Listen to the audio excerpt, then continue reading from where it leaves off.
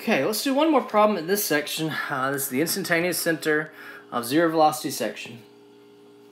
And so if I want to find angular velocities of links, if I see a link that's not in pure rotation, the instantaneous center is a good method to use. And so I'm going to use the instantaneous center for this link right here. All right, so let's see. I would say B is going that direction. Let me draw in a different color. B is going this direction, so my radial line, it actually is the link. This looks like it might go through D. It really doesn't. Don't assume too much. And then VC is going either to the right or to the left. Not quite sure. But either way, my radial line would be the link. Remember that if you have links, these links are radial lines. All right, so for this blue one, my instantaneous center, I don't think it's right there at D, maybe a little bit above D. We'll see. So let me call this RD, this RB, and let me find those distances R. I like to draw the triangle that the instantaneous center is in, so let's look at this blue triangle. All right, this one is, it looks like a right triangle, so I can use sine and cosine. Don't know that angle? Yes, this is a 30 degree, 90 degree, 60 triangle. So I know this side 0.4, and then that side is RD. So how about sine of 30 equals opposite, sorry, no.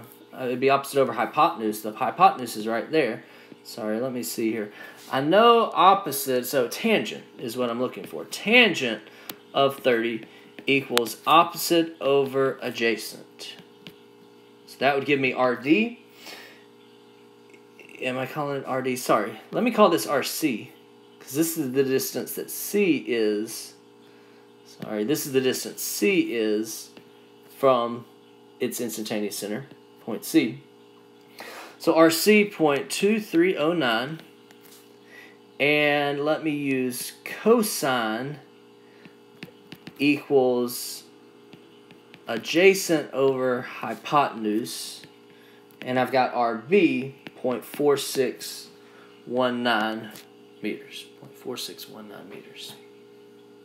Make sure that makes sense. Does it seem like RB would be the larger of those three sides? Yeah. And so you see this is 0.23, so it is not at point D. Point D is just 0.2. It's above it at 0.2309.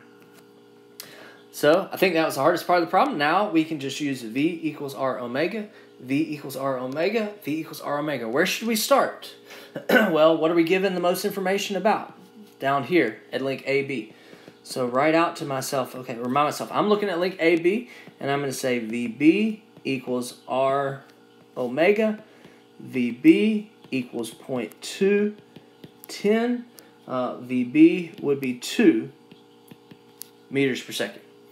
And because this is going clockwise, I know this is going down and to the right. But don't worry too much about that direction down and to the right. Is it 30 degrees from vertical for 30 degrees from horizontal? We're just doing magnitudes here. V equals R omega, V equals R omega. All right, now I'm going to look at the imaginary disk. The imaginary disk that is centered up here at the instantaneous center, that this bar BC, is glued on top of for just this instant. And so I would still look at point B, but a different R, a different omega. So this 2 is equal to RB 0.4619 times omega of BC. So I'd get omega of BC.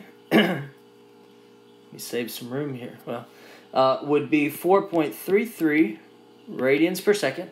But clockwise or counterclockwise? Well, if I know B is going this way and I know the center is up here, this would be counterclockwise right here. I think that's one thing that it asks for. All right, now I'm going to stick on the imaginary disk, but now let me look at point C.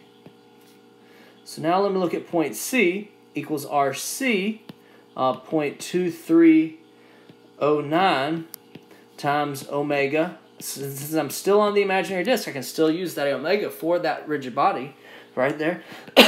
This would be 1.0 meters per second. And now I can go and look at link,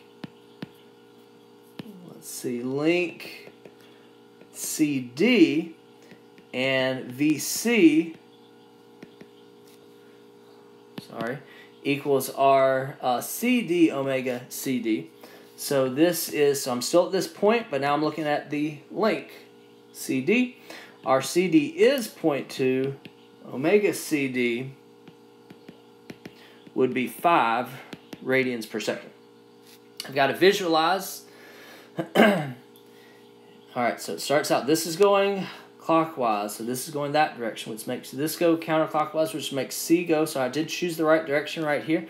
And if C is going the right direction, and now CD is rotating about D, this would be counterclockwise right there. So those are my answers. 5 radians per second counterclockwise for bar CD, 4.33 radians per second counterclockwise for bar BC. Let's step back and look at this one last time.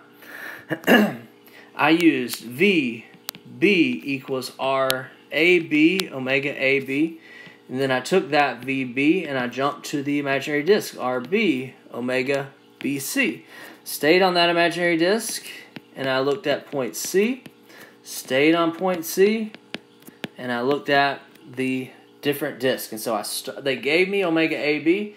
I snaked my way through this problem. I ended up with omega CD. Great path for these problems. You see the only equation I used after I found those R's, V equals R omega, V equals R omega, V equals R omega, V equals R omega. All right, not too bad. Pretty easy, right? Pretty cool.